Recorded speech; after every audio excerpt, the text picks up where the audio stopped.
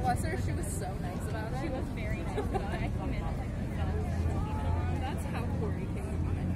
Oh, really? It was because of that class. Yeah. Also, yeah, her class was really good.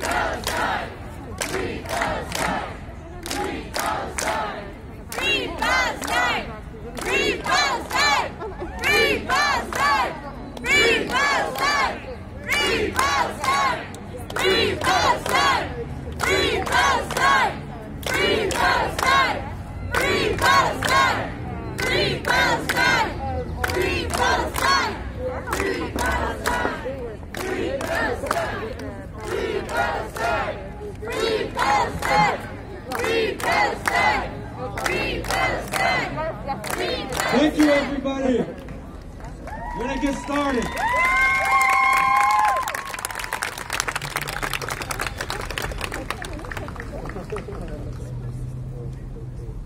Before we get started here today, it's important that we make an acknowledgement of where we are. We're here on the Multnomah and Clackamas Chinookan people's land. The stolen land of the Multnomah and Clackamas Chinookan people, specifically right here. These people have stewarded the land from time immemorial. And we must acknowledge that we are here settled on stolen land. We must take that message to every podium and in every table discussion to remember, as Palestinians, we will always stand with you in your struggle for decolonization.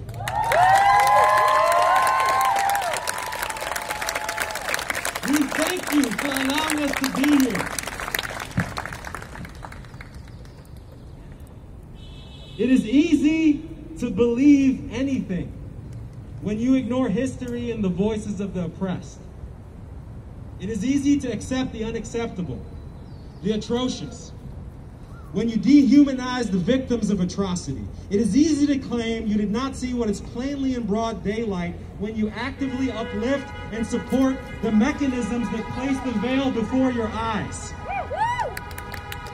That ignoring, that dehumanizing, that veil is for you to live easily while our people are ripped from our lands and livelihoods. That ignoring, that dehumanizing, that veil makes it easy for you to actually participate and support the uprooting of our people. It has always been about one thing in the U.S., to aid in imperialism everywhere, because it is easier than not. We're here today, as we have always been as Palestinians in the diaspora, here to make it difficult for you to remain silent.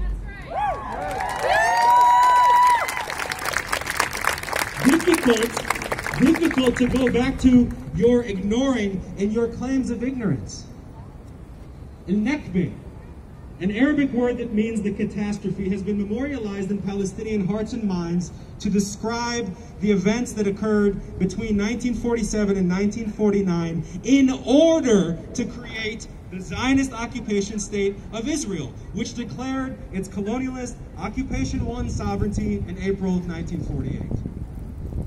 Between 1947 and 1949, upwards of 800,000 Palestinians were forcefully displaced, fled for their lives, lost their homes, their land, their livelihoods, their dreams, their future dreams, as the fledgling occupation state violently sieged and occupied over 400 villages across Palestine.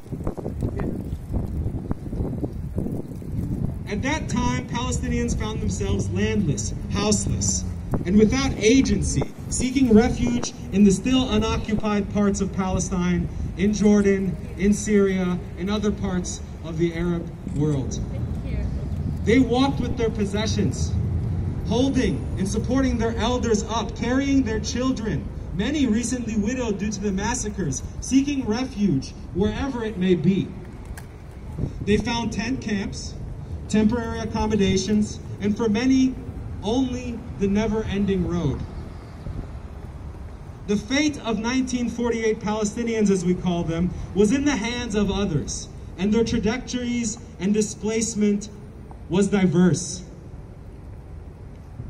For many with hands full of the few heirlooms they might have been lucky enough to grab, especially keys to their homes, which they harbored a hope to return to. This was the last time that they saw their beloved land.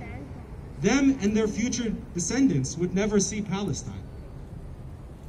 Us Palestinians commemorate and mourn the losses, but we also resist the illegitimate narrative of the occupier today. We do so every year, Nakbah Day.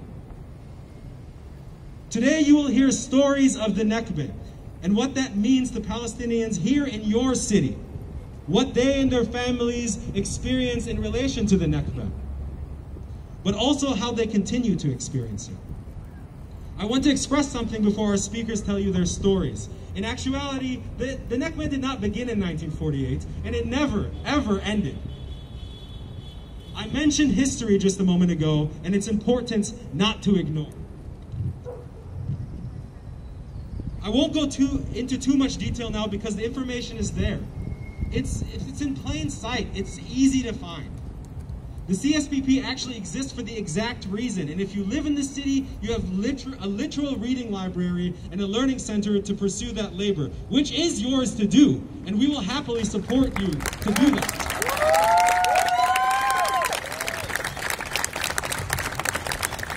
But what I will say is that the 1947 to 1948 mass grab of Palestinian land and the establishment of the militarized occupation state was only made possible due to over 50 years of European colonialist planning and enabling beforehand.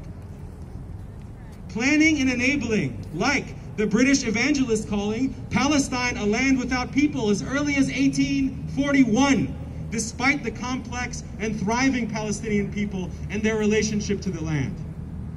Planning and enabling like the British military surveying of Jerusalem and its surrounds in 1867, and the Palestine Exploration Fund, which pumped London wealth into colonialist aspirations and further surveying.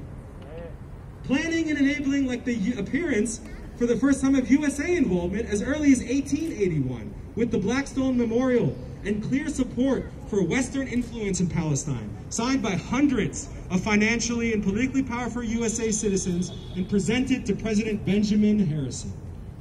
Planning and enabling like the Zionist Congress assemblies that begun as early as 1897 and eyed Palestine as well as Uganda for the future site of a Zionist state. Assemblies that were hosted in European countries despite the violent and belligerent aspirations of the Viennese spokesperson Theodor Herzl.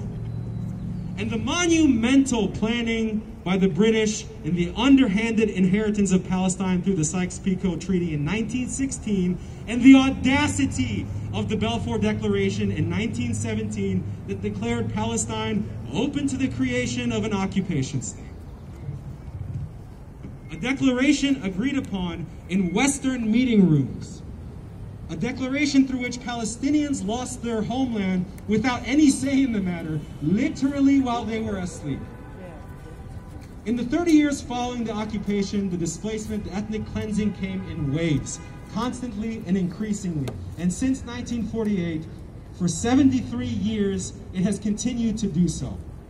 It's important to realize that the Nakbah, the very process by which we are discriminated against, dispossessed, displaced, brutalized, and murdered, is the same in every event that Palestinians experience in occupied Palestine at the hands of the occupation state. And in every event, we Palestinians resist, we fight for liberation, we struggle to decolonize, and persist in our indigenous existence.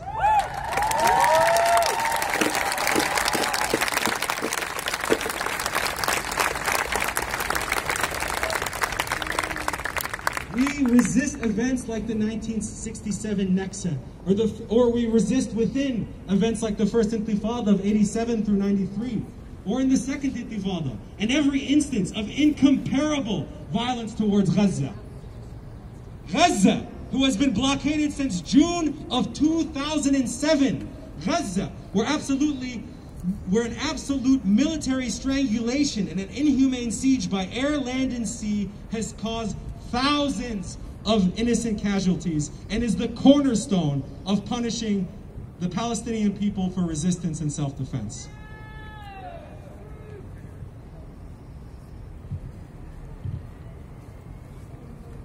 Now, I ask you to listen to the stories. Listen to the stories and the voices of Palestinian people. Free, free Palestine! Free, free Palestine! Free, free Palestine! Free, free Palestine! Free, free Palestine! Free, free Palestine! Our first speaker.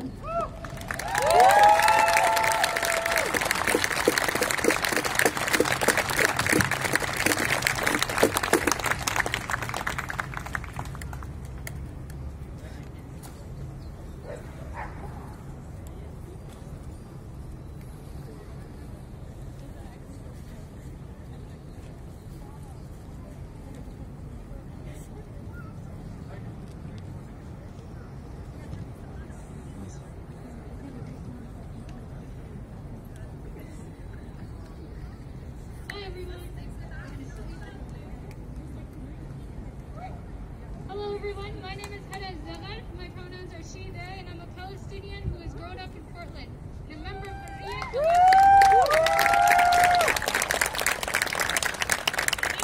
Maria Collective, an anti-imperialist Muslim collective who are organizing around Islamophobia, militarism, state-sanctioned violence, and the alarming rise of fascism in the U.S. and around the world. I want to tell you today about my family stories, about the village they lived in Palestine and the generational impact of settler colonialism. My family comes from farmers in Jaffa. The village of Al-Abbasiyya was covered in rows of olive trees and orange groves. In Al-Abbasiyya, land was central to life, as it was all over Palestine. The land nurtured us, fed us, sheltered us, clothed us. We cared for it and it cared for us. In Palestinian villages, we lived collectively. Your neighbor was someone to borrow a cup of sugar from, a babysitter, someone to have tea with, a source of protection. My great-grandfather was the mayor of the village during the Nakbah.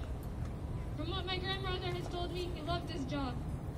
He was a person people went to with problems, big or small, and it wasn't that his position had dictative authority or final say in all matters, but we were able to utilize everyone's strengths and knew everyone's needs so we could all survive and thrive together. They protected each other from the settler and state violence caused by Zionist settler colonialism that was invading from the east. Racist Zionist mobs attacked the village over and over again to scare the inhabitants into leaving. There were car bombings, grenades thrown into houses, and Zionist mobs broke into homes to kill and displace the families who lived there. The horror...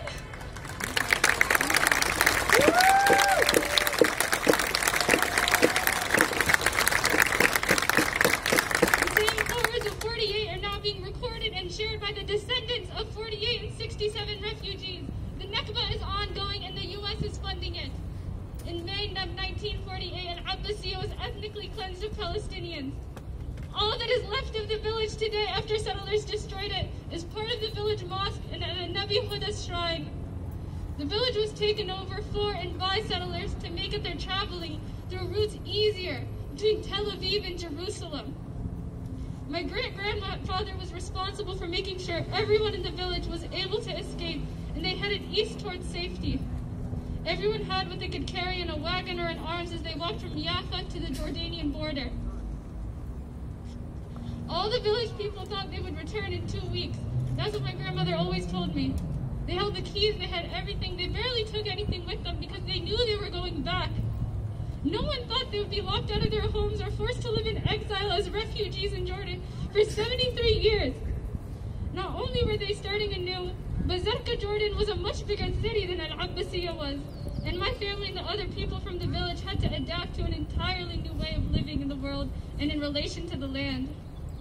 My grandmother once told me that my great-grandfather in Jordan, just a few months after settlers displaced them, realized everything was gone. He wasn't mayor anymore.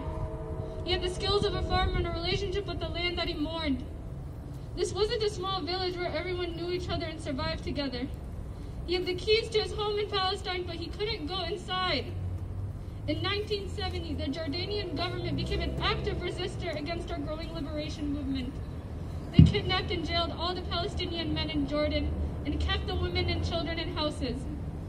My grandpa told me there would be hundreds of them locked up together with no access to food or water or clean bathrooms to make sure none of the Palestinian men were able to fight back. Outside of those houses and jails, the Jordanian government was bombing to weed out weapons in residential buildings. My maternal grandmother was nearly killed twice by Jordanian soldiers during this time. Once a Jordanian soldier violently grabbed all the Palestinian women and children, rounded them up outside, and pointed his weapon at him. The only reason he didn't shoot was because another soldier called out his name and asked for help. The second time she almost died was when she had to escape the house with others in the middle of the night to get to safety. A Jordanian soldier found her escaping and put a gun to her back as he questioned who she was and what she was doing. She had to lie and say she was Jordanian, that her husband was also a soldier. She tells that story honestly with a lot of laughs because she had actually gone back to the house to grab her jewelry because she was a newlywed bride. She did not want that to go to waste, her new gold. The Nakbah is ongoing because we know that the Zionist state does not just want to displace us from our land, but to ethnically cleanse our people. This is why my great-grandparents and grandparents were forcibly removed from their homes and villages, and why my grandparents were subjected to so much fear and state violence in Jordan. My mom remembers when he saw older Palestinians from 48 in Jordan, everyone was in mourning and there was a numbness. Nakbah is ongoing because we have been repeatedly displaced from every place we might have found a refuge and have been left with no homes at all. In Jordan, my mother remembers the fear of being caught, and the pain of being without a home was present in every living room, classroom, and masjid. My mom used to tell me that living right next to the Zionist state, she often went to bed thinking, are they going to come for us again? They had been in Jordan for decades, but there's a striking pain from knowing you can't go home because an occupying army and their henchmen will not let you. When I went to Jordan and learned more about my people's history, what she lived through became clear to me. My grandparents were physically present, but their hearts and minds were in Palestine. That was also the first time that I knew our erasure was not going to be as easy as our oppressors had hoped. The goal of Zionism is fragmentation. Fragmentation of unity and pride in our country. While the U.S., Israel, and its accomplices conduct a media blackout on the protests and uprisings happening in occupied Palestine and globally in solidarity, our scattered siblings in Jordan, Syria, and Lebanon have been running to the Palestinian border, returning 73 years later to a home we might have never seen, but we know we belong to. We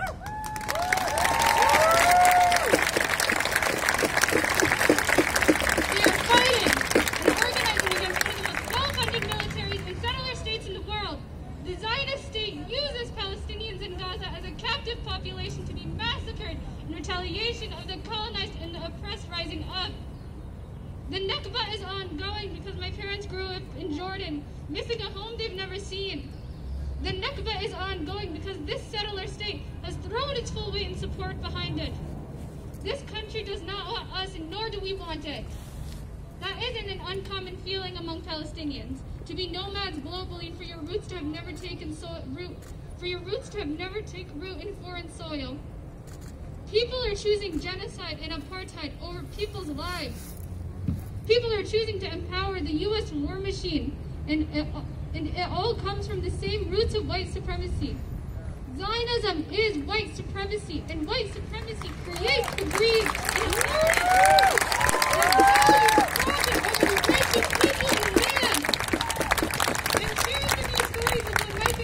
and during Nakbah because we must take action against Zionism and settler colonial violence. We must heed the calls made by the Palestinian civil society to boycott, divest, and sanction Israel. We must organize around unequivocal support for Palestinian struggle and liberation and resistance in all its entirety. We must go school by school, city by city, and build a strong transnational movement. As Hassan Kanafani said, imperialism has laid its body over the world, the head in Eastern Asia, the heart in the Middle East, and its arteries reaching Africa and Latin America. Wherever you strike it, you damage it, and you serve the world revolution. When colonized and oppressed people rise up to take their lands back, the parallels between our collective struggles become explicit.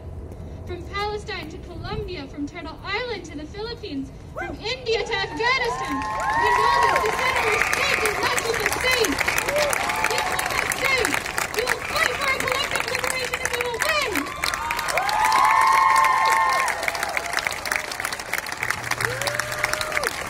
Inshallah, today will be the last day we commemorate Nakbah like this. I hope next year I can sit with my parents and my grandmother, with all my cousins and my aunts and my uncles, and be with each other, finally home in Palestine. From the river to the sea, Palestine will be free!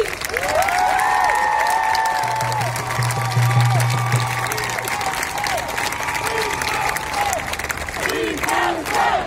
Free Palestine! Free Palestine! Free Palestine! Free Palestine! Free Palestine! Free Palestine! Free Palestine! Free Palestine! Free Palestine! Free Palestine!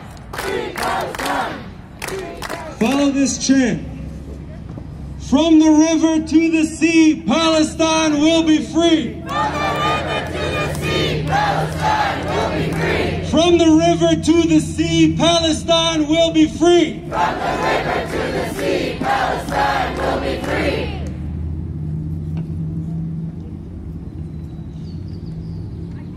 Today we are finally seeing what in some ways is a collective waking up. And it's important to thank where thanks due. The struggle for Black liberation has always been the leading edge of increasing global awareness against injustices everywhere.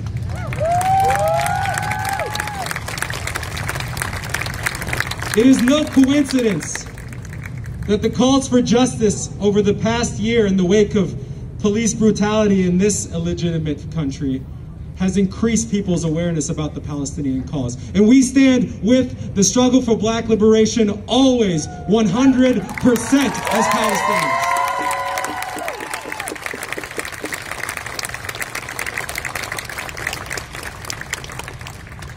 Your phones bring you images and videos of the latest bombings in Gaza.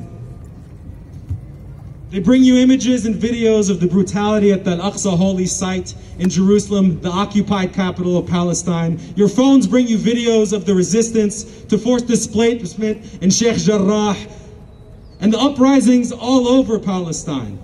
Will you continue to ignore history and the voices of the oppressed? Will you continue to accept the unacceptable and dehumanize the victims of atrocity?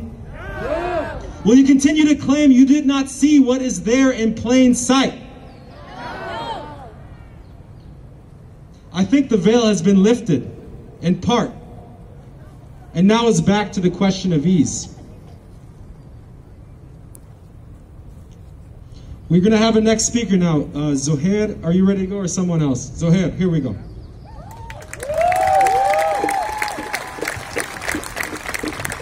Hello, everyone. My name is Zohair Salim. I lived here for about 35 years in around Portland area.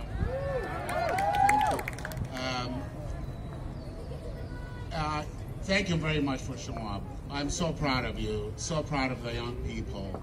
I want to share just some history to where our disaster started from the very beginning, and I'm going to run through it really quickly. But I want to know how many people know what the Balfour Promise. Can you raise your hand if you know what that is? Yeah, there's about half of the crowds here. That's where our disaster in 1917, November 2nd, actually, England decided to just give the Palestinian land to somebody else once they won World War I. And that's really where the problem started. We had a lot of Jewish people in Palestine from day one. There was no difference, Jewish or Christians or Muslim. Everybody lives in the land, everybody farmed, did their thing.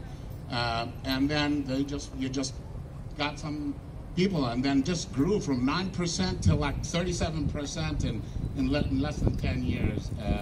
And then it becomes a problem. 1948, I'm not that old, but 1948, where they declared Israel as their own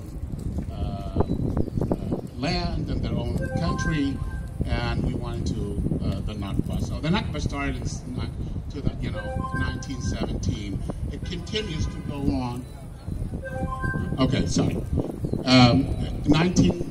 This whole thing started in 1917, and generation after generation in 1948. So my parents were living in Beersheba, which is in the south of Palestine, and that is where my grandfather got kicked out in 1948. He immigrated to Gaza, and then my father had to leave Gaza in 1967 just because there's another Nakbah that came in and they took the territory. And then I had to go to Saudi Arabia to live because I got kicked out. And guess what? Saudi Arabia wasn't any better. And I got also sent in here to live my life. So as a Palestinian, and I'm sure all of you identify with this, every generation gets kicked out of where they ever put their roots in, and then the Palestinians, we never get back. So any person that declares they're Jewish, they can go back to Israel anytime. As a matter of fact, they can take somebody's house. However, if you're a Palestinian and you leave there, there's no going back for you. And that is really where apartheid comes in. It is really, people have the power to take other people's rights and other people's a right to live in their place and prosper. And it continues to go on and on and on. And I don't know if there is an end to it, but the only way you can end it is with this group, with this resistance, with you telling people we are not accepting it.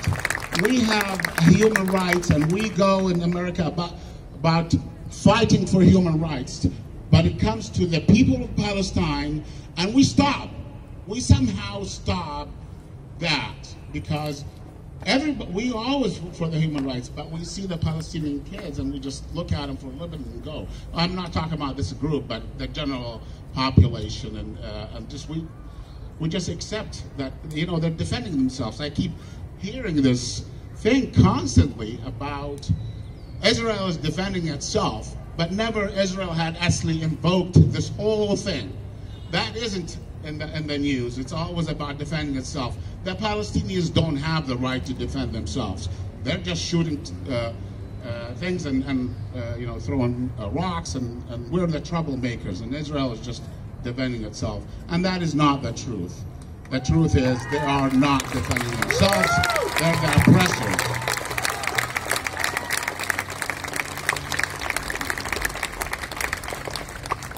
I don't want to take you too long, but I have fourth generation. This is here, my next generation, and I'm trying to teach her one thing. Palestine will always be there. Will always be there. She will carry the flag. She will be one of those people that free Palestine. And her children. We will continue going all the time until that land is back in our hand and we can live like we lived for a long, long time. Thank you very much. Thank you for so much. Free Palestine! Free Palestine! Free Palestine! Free Palestine! Free Palestine! Free Palestine! Free Palestine! Free Palestine! Free Palestine! Repeat after this one. From Palestine to Philippines, stop the U.S. war machine. From Palestine to Philippines, stop the U.S. war machine. From Palestine to Philippines, stop the U.S. war machine. Before we go on to the next speaker, there was over 400 villages that were depopulated in 1947 to 1949. And I wish that we had the time to say every single one of those villages' names. But I'm going to say the 28 villages that constituted around the Akka subdivision lost 47,000 people were depopulated from that area. That was 28 villages. And in the Beersheba, in the south, 19 villages totaling 91,700 people. Free, free Palestine! Free, free Palestine! Free, free Palestine! Free, free Palestine! Our next speaker is a newly arrived Palestinian to our city. Please welcome Sada.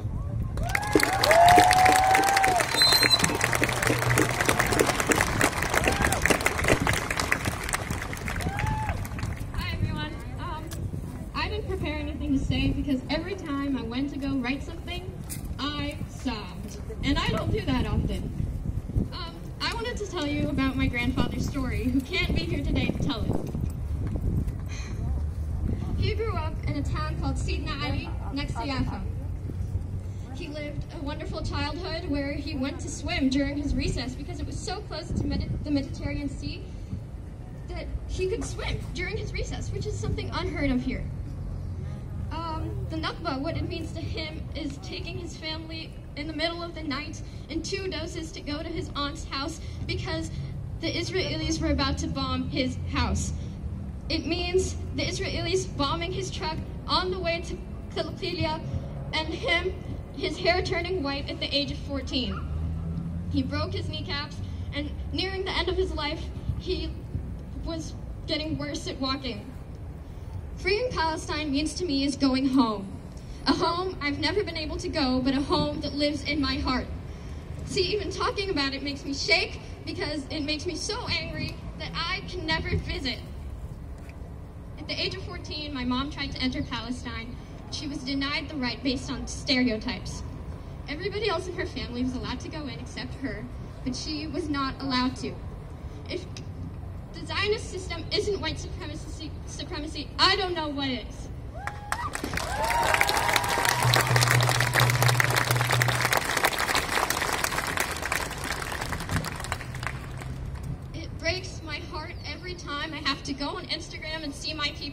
tortured. It breaks my heart every time I have to go on Instagram and see another child killed.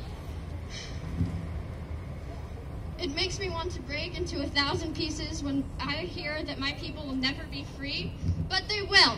They will prevail, and Palestine will be free!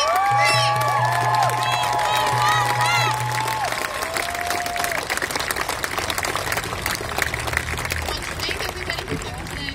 It makes me so happy to see so many people here today. Thank you.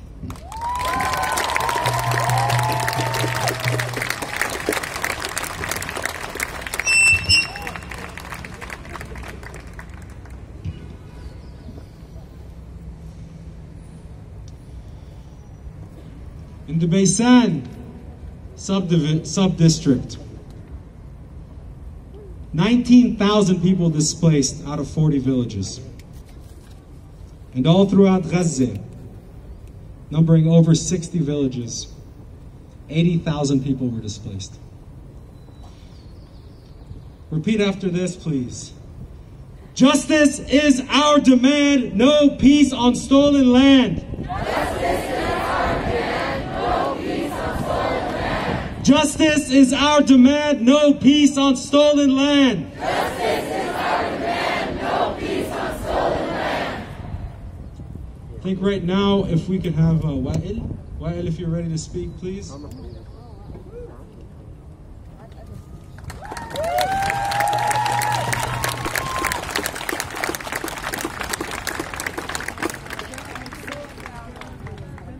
My name is Wa'il al-Asadi, and I want to speak today on behalf of my grandmother, my teta, who's in Syria right now, a refugee. She's 87 years old. And on behalf of my daughter, Zaina, who all these years later is born, she's 1 year old. And my family was from Safad, in the northeast of Palestine.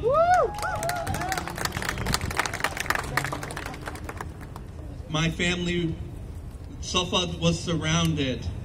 It was isolated, and it was bombed from the outside. My grandparents had to leave on foot.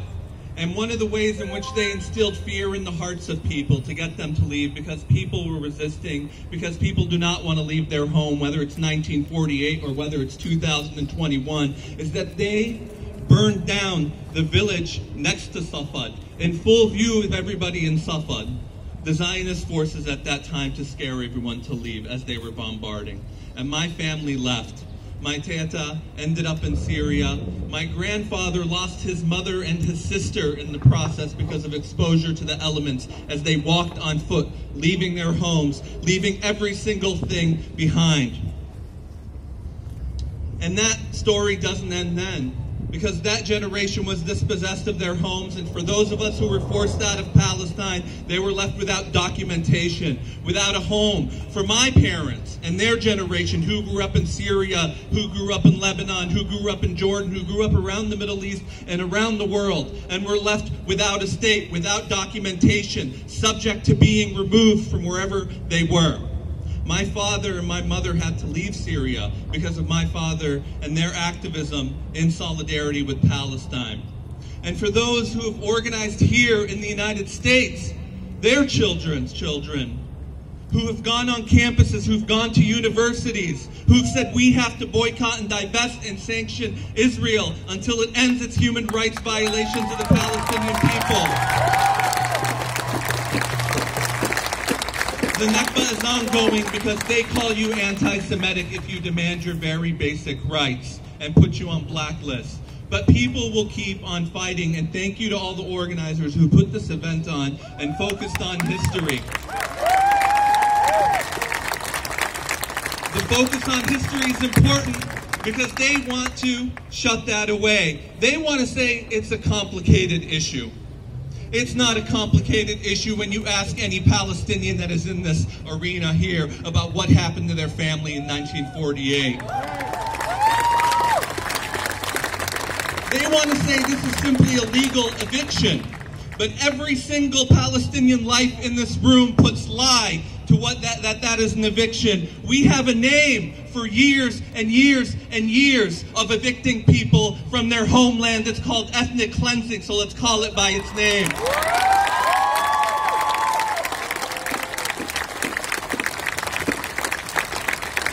And for those whose memory is only 1 week old, who point to the bombs coming out of Gaza, bombs of a people that are in despair, who are in the largest open prison in the world, we say one thing to them: the people who are under occupation, who have been assaulted and ethnically cleansed for years, have a right to resist. And we know they lie about their worry about violence. Because when we say this country can end things overnight by stopping their billions in weapons and support for Israel, we call that the boycott, divestment, sanctions movement. They attack us.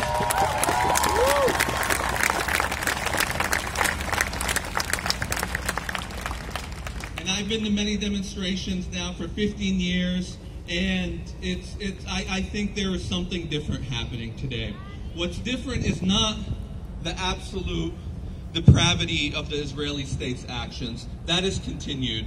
Our parents, our grandparents know about that, and we have been to many protests to resist this. But what has changed, it feels like, is the level of resistance of the Palestinian people, who I think are waking up again after years in every single part of the Palestinian population. We are seeing protests in the West Bank, in Gaza, inside of 1948, the Israeli citizens of Palestinians, which is scaring them because they say that Israel is a democracy, but that is putting lies to that. That is showing how big of a lie it is. And I will just end with this. The Palestinians are resisting. People in Baghdad are out. In Iraq, people in Jordan are out in defiance. And people across the United States. And what we do here matters. The United States is the single largest backer for the Israeli state, militarily, economically, morally. And shame on Biden for vetoing that resolution saying that Israel needs to stop.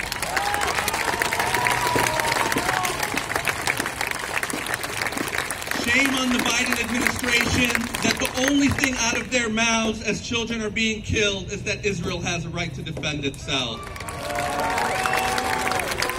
But that is not the only voice out there. There are our voices in the streets, and there was Rashida Tlaib, the first Palestinian woman in Congress, who gave a beautiful speech.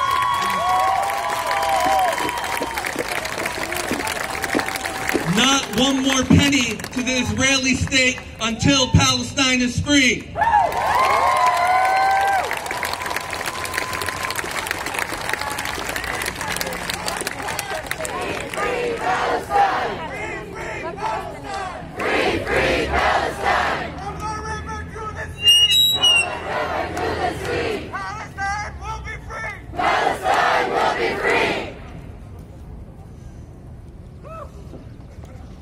In Haifa,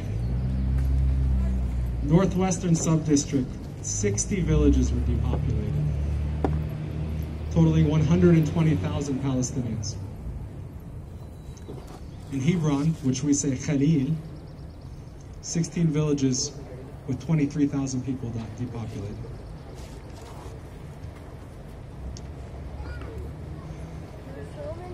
Repeat after this. Free, free Palestine! Free, free Palestine! Free, free Palestine! Free, free Palestine! Long live Palestine! Long live Palestine! Long live Palestine! Long live Palestine! Long live the Intifada! Long live the Intifada! Long live the Intifada! Long live the Intifada, Intifada! Intifada!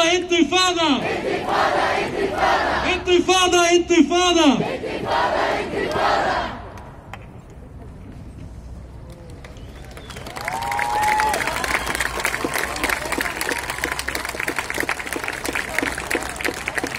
Let's have Jad wanted to say a couple words, please. Hello, everybody. You know, I didn't prepare anything when I came here. I had only one thing to say. You know, Martin Luther King once said, "A man dies when he refuses to stand up for what is right. A man dies when he refuses to stand up for justice. A man dies when he refuses to stand up for the truth." The United States is supporting Israel because of what? Money, power, and that. But we are here because we're not slaves to the money. We are here because we are people of dignity. And we will stay people of dignity until we die.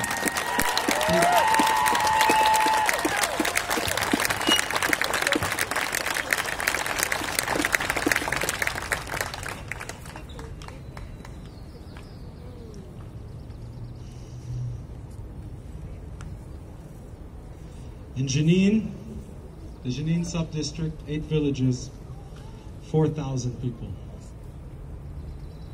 What I haven't mentioned in the past sub-districts that I mentioned to you were the massacres. So I'd like to go back because that's part of what has happened to us. In Bi'r Seba, we underwent one large massacre. In Akka, 8 massacres. In Baysan, 1 massacre. In Gaza, 6 massacres. Haifa, 10 massacres. Khalil, 2 massacres.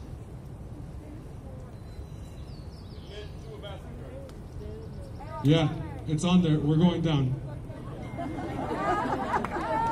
Next speaker, before we go to the next speaker,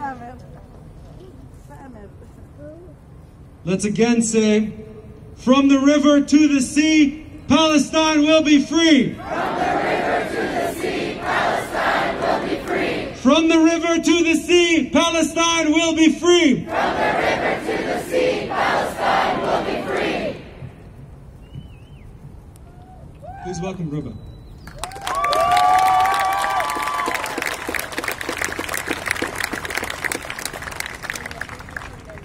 Hi everyone, I just wanted to thank you all for coming today.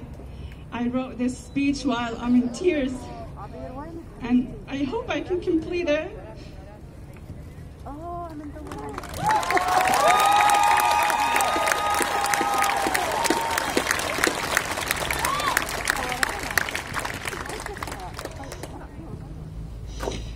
As of right now, a Palestinian man called Muhammad Hadidi met his 2 months baby, the only survivor for his family that killed an Israeli airstrike, which bombed the family home in a refugee camp in Gaza last night. Muhammad's wife and his 4 kids were killed in the massacre. He saw his wife and his kids in pieces. What sin were they killed for? What sin were they killed for? It was Eid. They were still wearing their Eid's clothes. In 1948 was the Nakbah, and today we're living it all over again. Israeli Zionists are acting like Nazis. Come and get me. I'm a Palestinian woman and I'm here. Come and get me. I'm speaking the truth.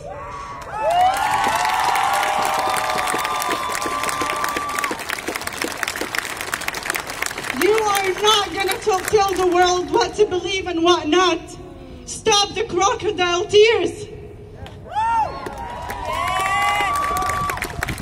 We are Palestinians, and that is our land, and we have nothing to lose. We have nothing to lose. We will resist until our last breath. Palestinians, and especially Gaza, doesn't have an army. Does not have an army.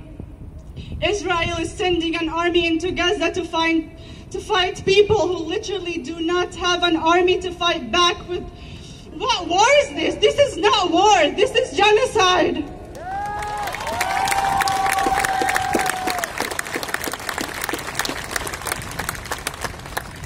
They wanted us to live in peace, but that's not happening. It all started at the beginning of the holy month Ramadan. Exactly 1 month ago, Israel blocked off access to the Al-Aqsa Mosque for Palestinians and nearby settlers. They were supported by the state who were also trying to forcibly steal Palestinians' home in Sheikh Jarrah, as you all know, and as you all saw the videos. Sheikh Jarrah, which is home to 3,000 Palestinians that would make an entire families homeless in a pandemic. So this colonial violence has been happening because both Israel and settlers know that their state allows them to carry weapons and assault Palestinians in their neighborhoods and their own homes, in front of children, women. Let that sink in. Coming into your own home, peacefully, sitting there, and kicking you out, using weapons and guns, terrifying the children, and you don't want us to fight back? What is this? Israel are terrorists! Israel is terrorists!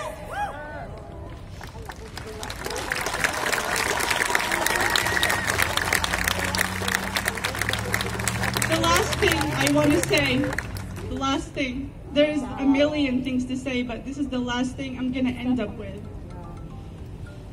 We will do everything to take care of our mosque, to take care of Palestine, to free Palestine. But they come to us while peacefully praying, using steel bullets coated with rubber. They fire tear gas into the mosque, and lastly, throwing white phosphorus. Do you guys know what white phosphorus is? Throwing it in the homes, throwing it at children. Children is burning, their faces are burning. It's internationally illegal white phosphorus. Free Palestine.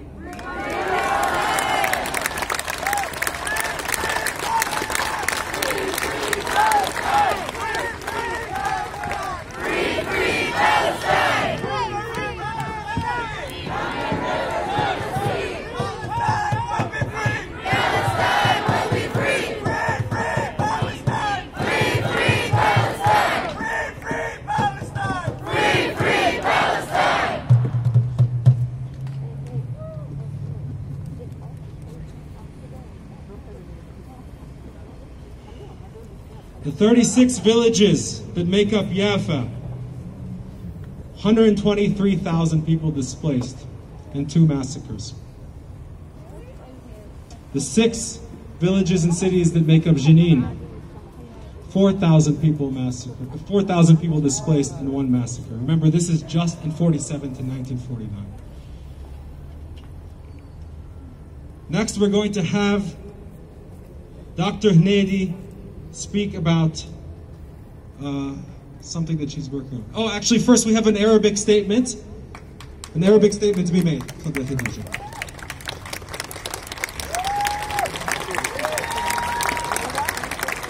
Hello, everyone. Thank you, Arab or not Arab, Palestinian or not Palestinian, Muslim or non-Muslim. Thank you for coming here and standing up for Palestine.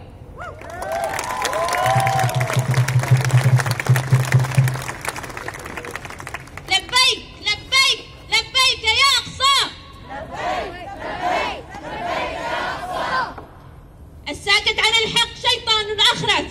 كلنا نعلم أن الاحتلال الإسرائيلي يقوم بقتل المدنيين العزل في فلسطين، يقوم بقصف غزة برا وبحرا وجوا لأنهم غير متواجدين في تلك المحافظة، في تلك المحافظات الفلسطينية الأخرى تحت الاحتلال الإسرائيلي. المدنيين يقومون بدفاع عن نفسهم بالحجارة، يقوم الاحتلال برميهم بالرصاص لأنهم يواجهونهم بالحجارة. أخواني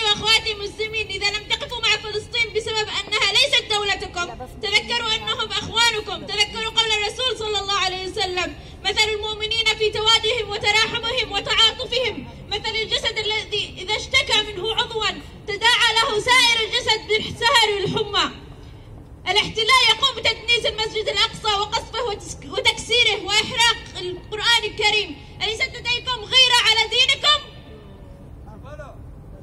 إذا لم تشعر بالقهر والألم لمسجدك الذي يدنس وقرآنك الذي يحرق فرجاء لا تسمي نفسك مسلما. سمي نفسك ما شئت، لأن المسلمون يعلمون أن هذه مقدسات وعقيدة يجب الحفاظ عليها ولا يمسها إلا المطهرون. أريد أن أخبركم معلومات بسيطة عن فلسطين. فلسطين دولة عربية عمرها آلاف السنين. بسبب الاحتلال الإسرائيلي وبسبب تحكمه بأغلب المناطق في فلسطين تم فرض قوانين على الفلسطينيين، بعضها لا يسمح للفلسطينيين أن يسافرون خارج البلاد، ولا يسمح لهم بالتنقل بين المحافظات بداخل البلاد، ولا يسمح بفتح المعابر بين غزة والدول الأخرى، ولا يحق لغزة الحصول على الكثير من الأشياء البسيطة كالإلكترونيات الحديثة والطوب الحامي من الرصاص والبنزين الكافي لإنارة المدينة. لا يسمح لأي عربي بالدخول لفلسطين إلا إذا كان حاملا الجوازات المسموحة بها لدخول الأراضي المحتلة من قبل الاحتلال الإسرائيلي، والكثير من القوانين الظالمة بحق الفلسطينيين. قبل انتهاء رمضان بعدة أيام قرر الاحتلال إخراج سكان حي الشيخ جراح من منازلهم التي يملكونها من مئات السنين، وإسكان المستوطنين فيها بدلا عنهم. تخيل أن هذا يحدث في منزلك أنت، أن يأتي شخص ويقول لك اخرج، أنا سأسكن في هذا المنزل الآن. نعم، هذا ما يحصل في شيخ الجراح. قبل قليل قلت لكم القوانين المفروضة على الفلسطينيين عندما يخرجون الناس من هذه البيوت أين يجب أن يذهبوا؟ يسافروا خارج البلاد؟ ممنوع. يسافرون بين المحافظات؟ ممنوع. ماذا تريدون أن يفعلوا؟ في غزة يوجد تقريبا 200 مليون شخص في مساحة أصغر من 150 كيلومتر مربع، ولأنهم لا يستطيعون السفر خارج غزة يحتاجون لمباني كبيرة، مباني سكنية طويلة ليتم استيعاب العدد الكبير في غزة. ماذا يفعل الاحتلال الإسرائيلي الآن؟ يقوم بقصف هذه المباني الكبيرة لقتل أكبر عدد ممكن من الغزاويين. طبعا سيذهب المسعفون لإنقاذهم. من يستطيعون إنقاذهم ويأخذونهم من المشفى. ماذا يفعل الاحتلال الإسرائيلي؟ يقوم بقصف المشافي التي تعالج الجرحى. هذا احتلال قاتل إرهابي يتهم المدنيين العزل بالجرحى بامتلاكهم السلاح. نعم، هذا جزء بسيط جدا مما يعيشه الفلسطينيون. جوجل قامت بمسح اسم فلسطين من خرائط جوجل وتغييره لاسم إسرائيل، وتم مسح محافظة غزة من خريطة إسرائيل. نظام أندرويد الحديث قام بحذف علم فلسطين من الإيموجي. الولايات المتحدة تجدد الجوازات للفلسطينيين ولا يسمح لكتابة اسم فلسطين على جوازهم. يجب أن يكتبوا إسرائيل. فيسبوك وانستغرام يقومون بحذف المنشورات والصفحات والهاشتاجات التي تفضح جرائم الاحتلال. يقومون بتقليل عدد الأشخاص الذي يمكنهم رؤية المنشورات الداعمة للقضية الفلسطينية. يريدون أن يمحوا حقيقة وجود دولة فلسطين ويفرضون على الفلسطينيين تقبل الاحتلال الإسرائيلي. في الختام أريد أن أختم بعدد الضحايا لهذه الحرب حتى الآن. الإجمالي 140 شهيد، الأطفال 39 شهيد، النساء 22 شهيدة، المصابين أكثر من 1000 جريح. البارحة تمت إبادة عائلة كاملة لم يبقى منها إلا الأب وطفله الرضيع. البارحة كان هنالك شخص يصور الجرحى والشهداء القادمين للمشفى، انصدم بوجود 2 من إخوانه ضمن الشهداء، لم يعرف ماذا يفعل. صديق لي في غزة قال لي لا تقلقي علي، إذا حدث لي شيء هناك من سيخبرك بذلك. تمت إبادة عوائل كثيرة في غزة في الأيام الماضية. تحدثوا انشروا فضائح الاحتلال. إذا كنتم خايفين من الموت تذكروا أنكم ستموتون على أي حال، هذه هي سنة الحياة. إذا متم بسبب وقوفكم على الحق ورفضكم الظلم ستموتون موتة الشرفاء. إذا متم وأنتم ساكتون على الحق راضين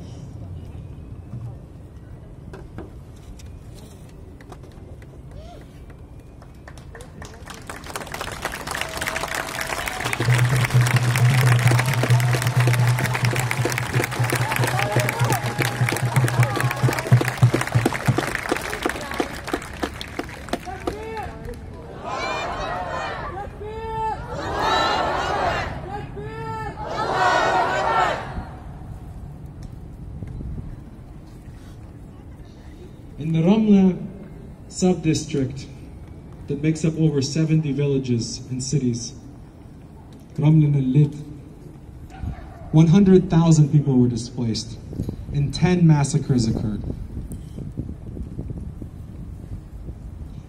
In Nazareth, Nasira, 5 villages, 5 cities, 9,000 people displaced, 1 massacre. Repeat after this, please.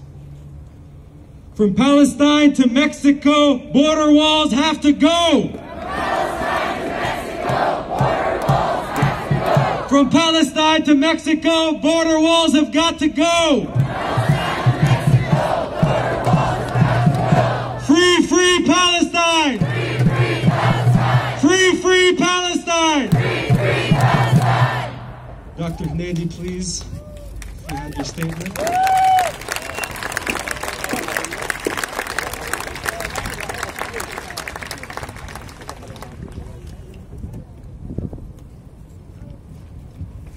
Hello, trying to just recite some lines, actually, to be concise and right to the point.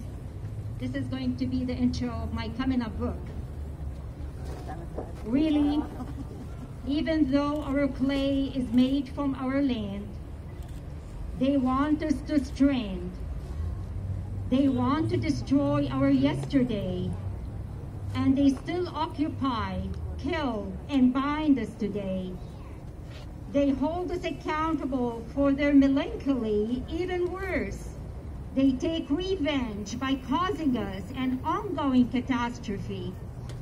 They are changing our demography, our topography. Yes, they've plundered our history, time, and place, but we will never surrender our place.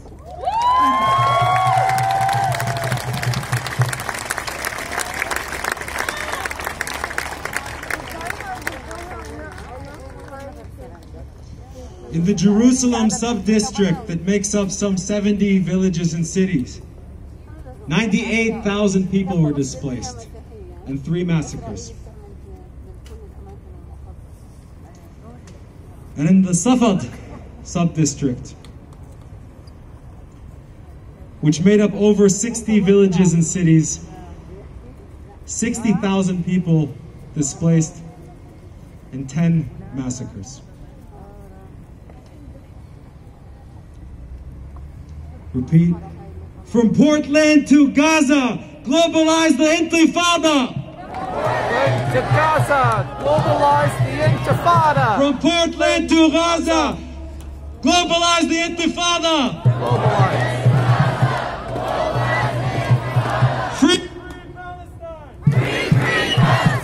Free, free Palestine. Free, free Palestine. Free, free Palestine. We've got a speaker from Jerusalem who'd like to speak.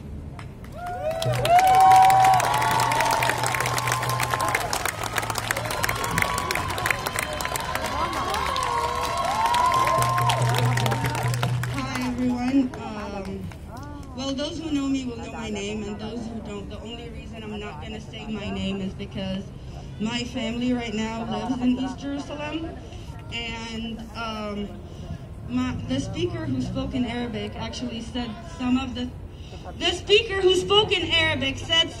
things that I was intending to talk about. I don't have a speech prepared. I just have a few things. I moved here 9 years ago, and the first thing I knew was that the topic of Palestine outside of my door, outside of my home, was a taboo here in the US. And I just want to say that this brings me so much life. to see all of you right now. And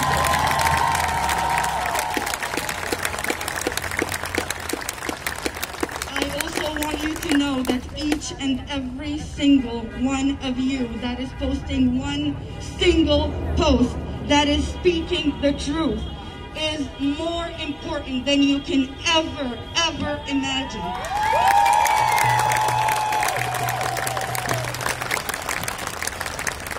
Those of you who are following the live feed, those who are following Instagram and who are following what's going on will know that every single person who is right now speaking up, they're not the politicians, they're actually Palestinian and Arab and social media influencers on Instagram, on Twitter, on YouTube. They are the ones that literally brought this to all of us to hear. So,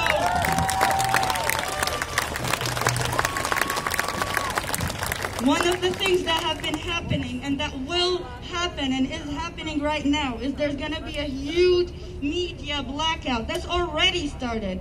Their Instagram is taking down posts. It takes down live feeds as they are coming out. You will literally see them fall like from Instagram. The people who are raising the banner and saying that things are happening. Like, these are the reason you hear and see about what's going on, the videos, all of this started because people reached out to people on social media. And every person in Gaza is literally sacrificing their life to bring you that picture. I cannot.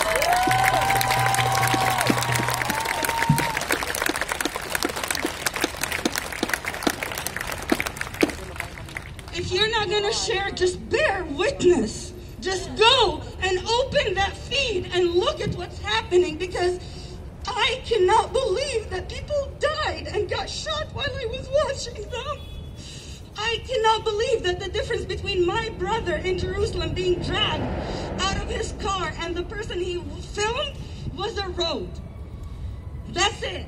My brother yesterday filmed people attacking a car, and the soldier who looked at him almost threw a grenade at him.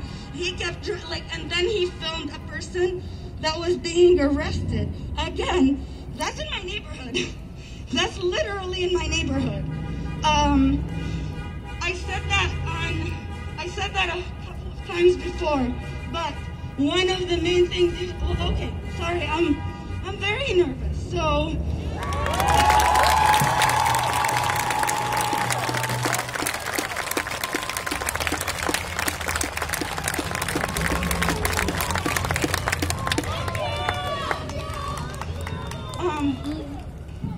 I asked a person in the DSA, I'm gonna be sharing with them accounts of people who are on the ground from Sheikh Jarrah, from Gaza, from Jerusalem, from Haifa, Akka, like everybody that I know. I will be sharing them. Watch, share, get smarter like we're trying to get smarter. One of the things you can do is if you see a video, save it. Not only like it and share it, save it before it gets taken down. The word Israel is a flag for Instagram. The word resistance in Arabic. They're literally taking down accounts of the person who started the hashtag Save Sheikh Jarrah. Any post that I post for her will be, you guys will see it as a sensitive content, even if she has a heart in it. That's what's happening. So social media, the people in Palestine, literally, I'm watching the feeds and they say, this is what's bringing them life. We have no army, we have no police, we have nothing. We have literally the soldiers and the police, having the settlers be the first line so that they don't look back to the media. So, in Yafa, a family got burnt last night. They threw Molotov cocktails in their home. I'm speechless. So please, just share it on your Facebook, share it on Twitter.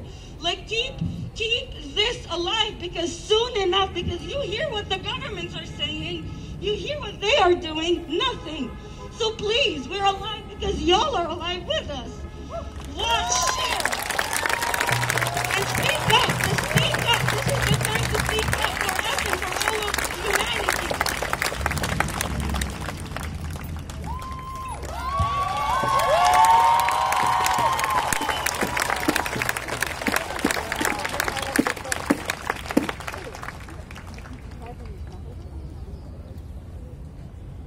In the Tiberias sub-district that includes the Galilee, 30,000 people were displaced in 5 massacres.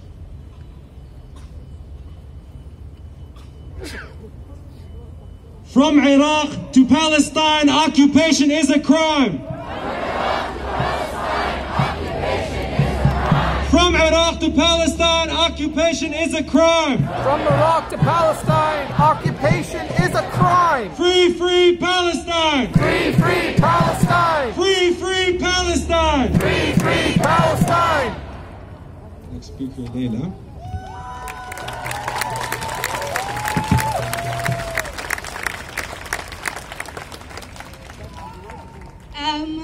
This is amazing. This is really, really, truly incredible. For all of us that have been speaking out about Palestine, that have seen our families arrested, murdered, displaced, it's great that people are finally standing up against this injustice. We can't do this alone, so I thank you. I thank you for being here. As you heard, there are parallels between all of our stories. My family is also from El Abbasiyeh, as Hanna also spoke about earlier today. My great-grandfather and my great-grandmother were displaced from their homes. My grandparents were displaced from their homes, the ones that they lived in for hundreds and hundreds of years. They tilled the land for hundreds and hundreds of years. They have had lives and families raised in these lands, and to be illegally evicted and displaced from their homes over and over. My great-grandmother still has the deeds and the keys to her home in El Abbasiyeh, which is now an Israeli town called El Hudiyeh. There are no Palestinians that live there. My great-grandmother cannot return even though she is the legal owner of her home. She has been through 4 major wars. She has lived through occupation, and I pray that in her lifetime, Palestine will be free.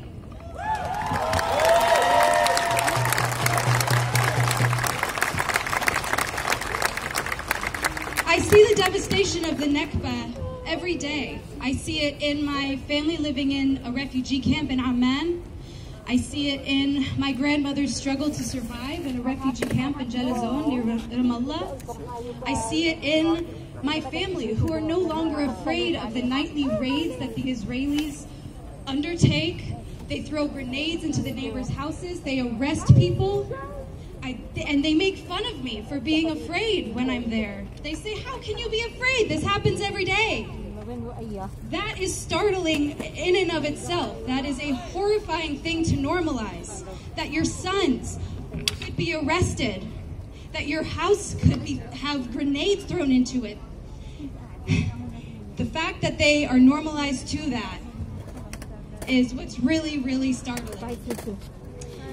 We are a fragmented group. You see that in Gaza, where they cannot enter or leave because of the Israeli siege. You see that in the West Bank, where they need permits to travel throughout the occupied territories.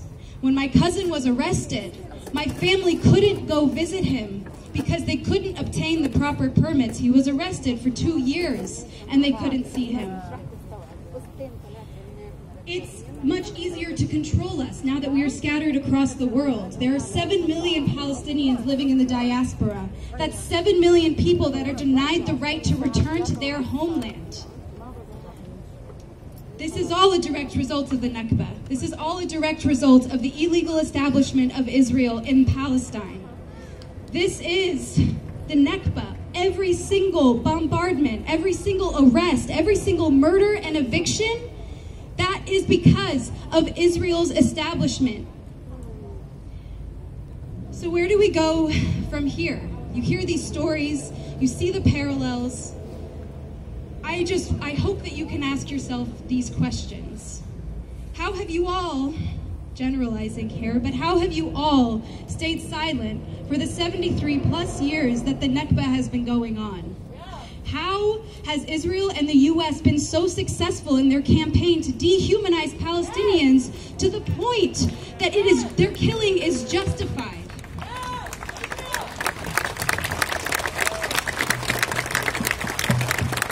We have seen the same cycle happen for 73 years. The same cycle of violence has happened over and over and over. We see it in America as well, with Black Americans being shot in the street.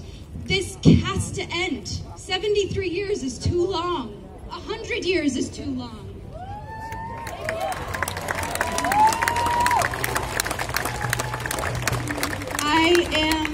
In a weird way, I'm privileged to live in the diaspora. Yes, that means I'm disconnected from my home, but that also means that I am not living under occupation and constant aggression. And because of that, it is my responsibility to educate people. It's my responsibility to my great-grandmother, to my grandfather, to my dad, to my aunts, my uncles, my cousins. It is my responsibility, and I know that a lot of other Palestinian Americans feel the same way.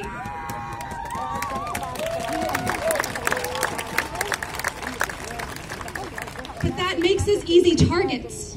That means that if we are the only ones educating people about Palestine, that we will be blacklisted. We will be put on the Canary Mission. We will not be allowed back into the West Bank to see our family.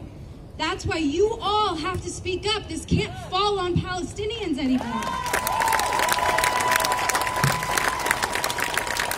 Make it impossible for the US and Israel to silence us. No longer can we be reactive. We can't wait for these events to happen and then respond. We need to be proactive in our actions.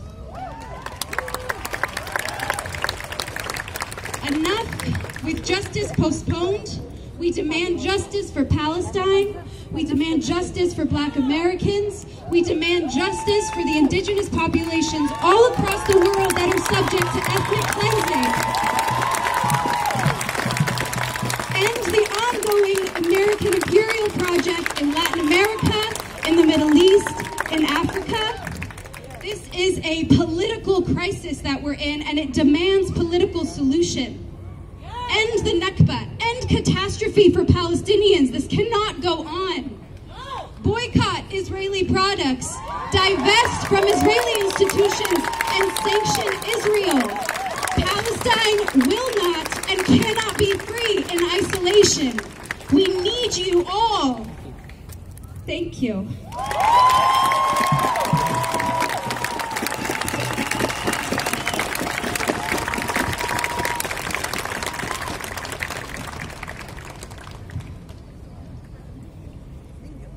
And lastly, on the list of the sub-districts, we're not done yet, we have a lot of speakers.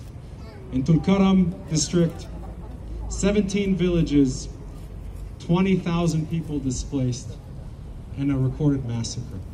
That's 804,000 people that were displaced between 1947 and 1949. I wish I could say all the names of the villages that make up the over 400 villages, but that was just a summation of them.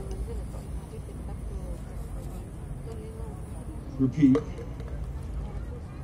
Netanyahu, you can't hide. We charge you with genocide. Netanyahu, you can't hide. We charge you with genocide. Netanyahu, you can't hide. We charge you with genocide. Netanyahu, you can't hide. We charge you with genocide. Free, free Palestine. Free, free Palestine. Free, free Palestine. Free, free Palestine.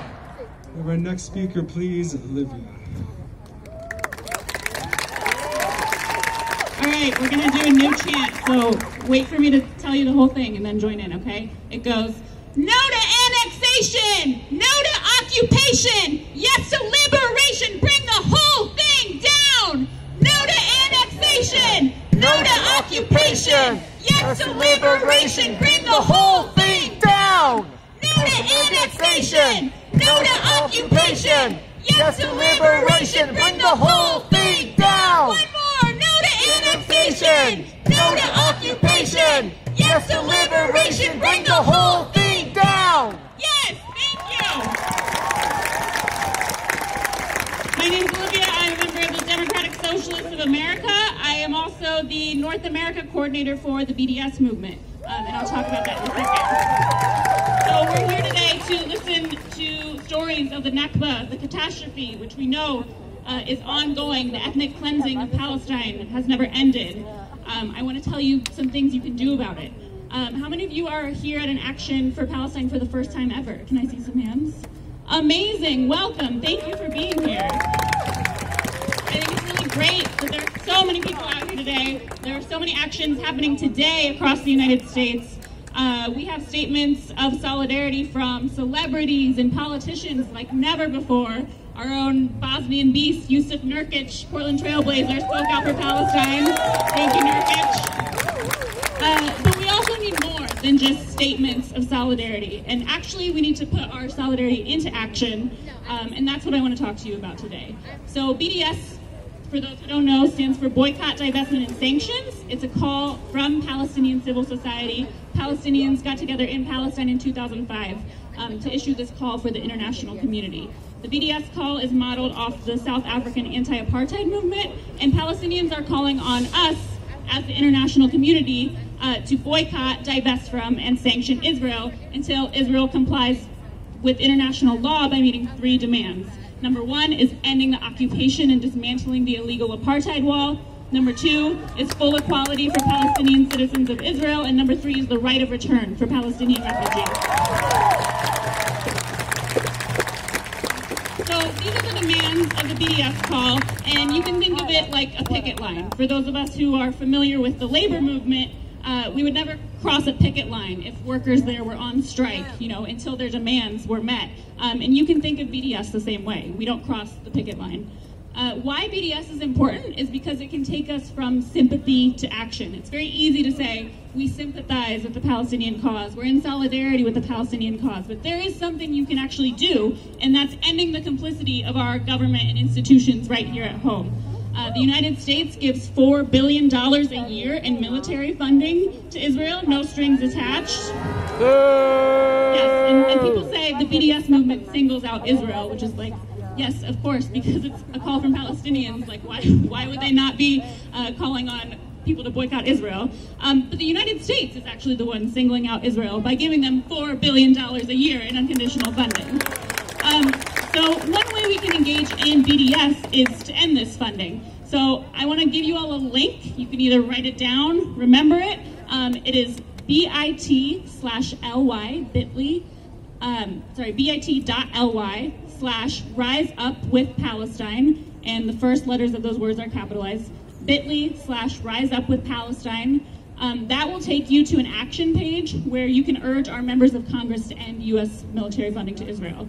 And we can shout out Representative Earl Blumenauer, who signed on to Betty McCollum's legislation, which will condition some funding to Israel. So thank you, Earl. But he can be pushed a lot further to actually end U.S. military funding to Israel. And the rest of our congressional delegation here needs a huge push because a lot of them continue to demonize Palestinians and BDS. And they need to hear from you all because you elected them. They are supposed to represent us, and we do not want them to use our tax dollars on ethnic cleansing of Palestinians.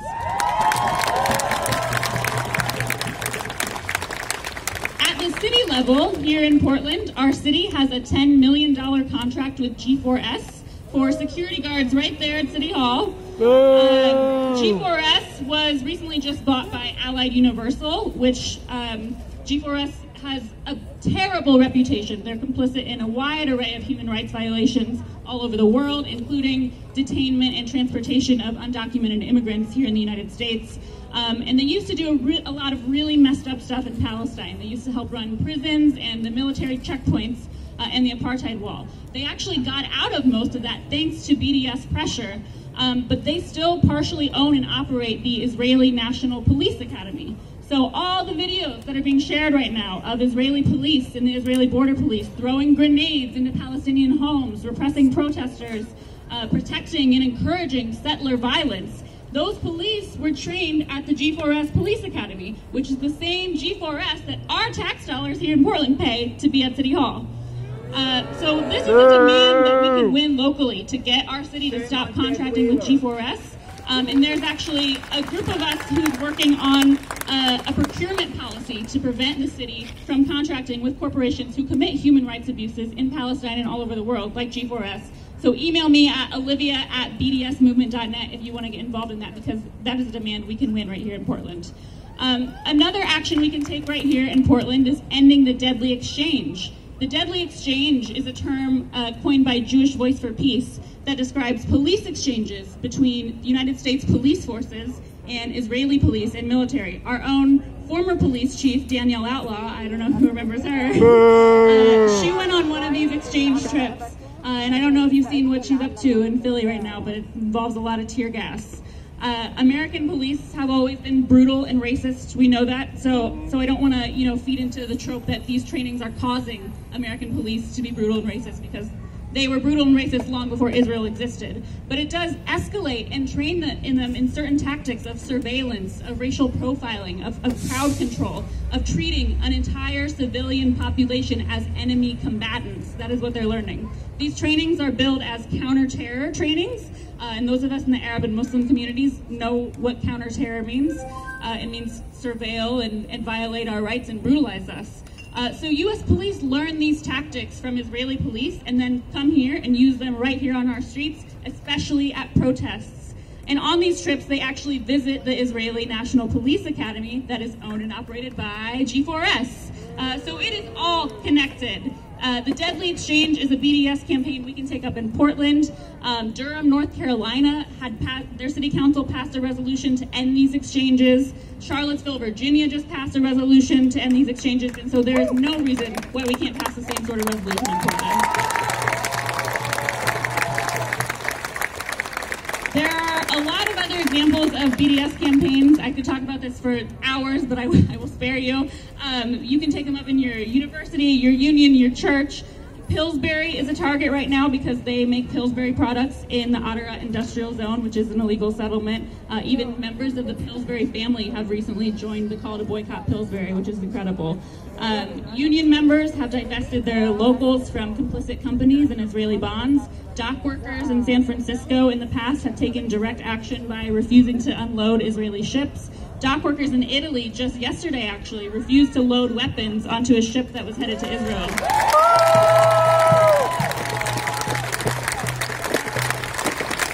So one more thing I'll say about BDS is that, like so many movements for justice, collective action is so much more powerful than individual action. I see a lot of these lists going around that are like, a list of 100, 200 companies to boycott. And yes, that's fine. I personally don't buy any Israeli products and products from companies who are complicit in Israel.